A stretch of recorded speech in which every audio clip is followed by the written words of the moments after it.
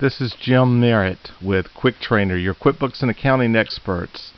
Today's video is about bank reconciliations. I get a lot of questions about how do I reconcile my bank account and how do I find discrepancies, etc. And I just wanted to take a few minutes to explain how I go about doing bank reconciliations and some tips that will help you find where the issues are when you have those issues. This is going to be a two-part series, so this is part 1 of 2, and let's get started by just clicking on the Reconcile.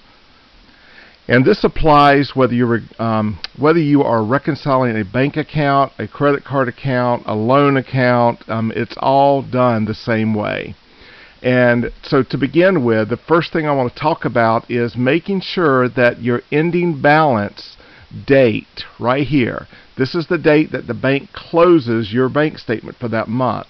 Make sure it matches in QuickBooks. Now it should match here, it should also match here and here. Alright, now once you have it matching in those 3 places, each month it will increase itself. After you've reconciled, it will increase into the next month. By default, it's going to increase to the end date of the month, unless you ended the bank statement, say, on 8/30. Then it would increase on next month, to 9/30 or 10/30 or etc. So you may find yourself changing the statement date by 1 or 2 days throughout the year, but that's about it. Now the next part, and this is critical, guys, listen to me, is making sure that your beginning balance here matches your bank statement's beginning balance here. If they do not match, you can't go any further. You will not get it to reconcile properly unless this beginning balance date matches. Now what do you do if it doesn't match? Well, you go to Locate Discrepancies and you look at a discrepancy report. And this discrepancy report is going to show you what transaction or transactions have changed or been deleted since you last reconciled. Now you may ask yourself, why would a transaction that's already been reconciled, why would it change, or why would you delete it? And the answer is simple. You wouldn't. You shouldn't. It shouldn't happen, but the reality is it does. It's typically, it happens when somebody is trying to fix a particular issue and they just don't realize what the change they're about to make, what the impact is going to be. Alright, does that make sense? And we'll talk in a few more minutes about this reconciliation discrepancy report as well. So going back to reconciliation, make sure this date matches. Next, I'm going to plug in my ending balance directly from my bank statement. Okay, so 21,602.32. If I had a service charge, you would find the service charge on your bank statement typically, and you would enter it here. If this was an interest-bearing account, you would enter any interest here. Alright, and I'm just fixing those dates again. Once we've got that ending balance plugged in, we've got this date matching, and our beginning balance, we've confirmed it matches, we've entered all this information, it's time to click Continue. Okay? Now, there's a little box right up here called Hide Transaction After the Statement's End Date. So what QuickBooks is going to do when you click this is it's going to hide any transactions that are after this date right here. Again, one more reason to make sure that that date matches your bank statement.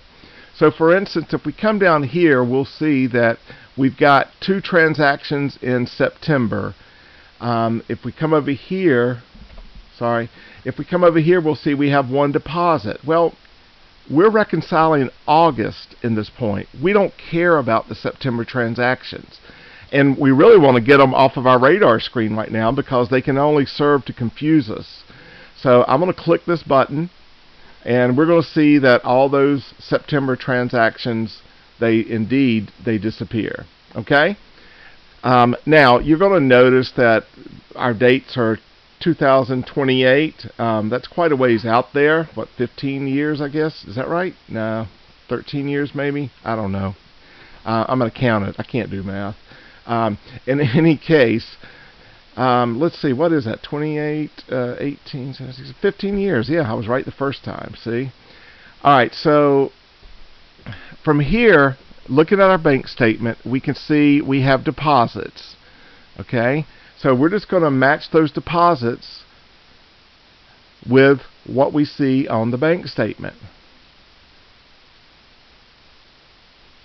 And we also can see here that there's a total of 14 deposits, so we know how many we have. And 877. Okay. Now, once I'm done with the deposits, this particular bank statement shows me what my deposits total. It shows me right here.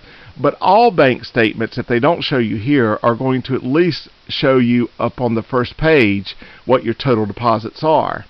And then I can look also right in this area, and I can see, yes, my deposits match my bank statement. That's good. We know that there's no problem with deposits. Next, we come over here to our debits and our checks that have been written. And I want you to note, and this applies to over here as well as to over here, you can sort QuickBooks by any of these columns. That started in version 2009 of QuickBooks and continues forward. It's a great feature. I love it. And so I'm going to sort by check number just to get all my debits together and to get all of my hard check numbers together. And I'm going to just mosey down here to the next page, and I'm going to see, okay, there's 268, there's 1200, there's 602, 1108, 241, IRS for 404, 9307, 392, 154.57.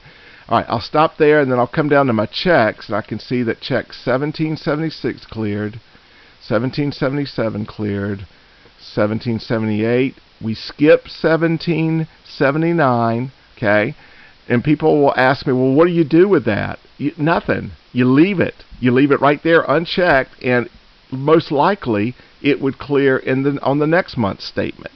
All right? And let's see. We're missing a transaction for $78.44. Well, what do you do with that? It's pretty simple. You enter it. Really, it's that simple. So we're going to just stay right where we are here, and we're actually going to take a minute and just enter this transaction by going to the check writing screen. I'll put that in as a debit. I'll spell it correctly. And looks like it happened on 8/30. All right, now I happen to know that those are merchant service fees, $78.44. Okay, and I'll put a little memo in here that says that, merchant service fees.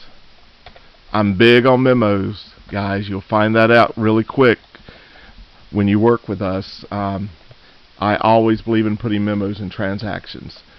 Alright, so now that I've got it in there, I can come back over here and I can click it. And you can see we have a difference of 0. Alright, let's stop right here and move on to part 2 in just a second.